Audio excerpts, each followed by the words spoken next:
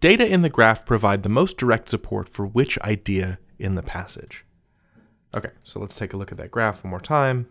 Okay, so we see that consistently fair trade coffee makes more money than regular coffee does. And we also know from the passage from paragraph 6, beginning here at line 48, that fair trade coffee is brought up as this idea where the three different arguments in the passage find common ground in fair trade coffee, because it has good consequences, it is virtuous, and it's also the right way to act in a flawed market.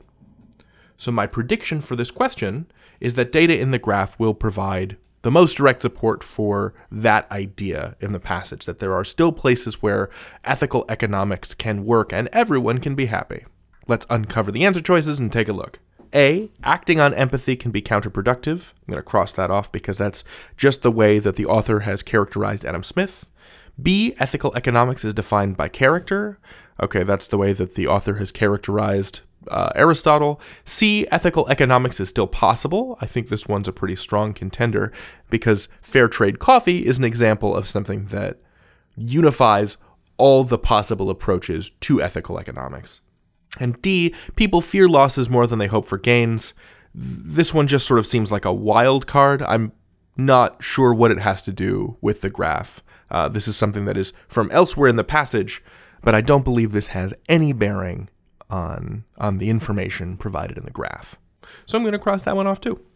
This question is different from other quantitative questions because it requires us to make a connection between the graph and the passage. We are meant to synthesize information from the graph and see how it applies to the arguments being made in the passage.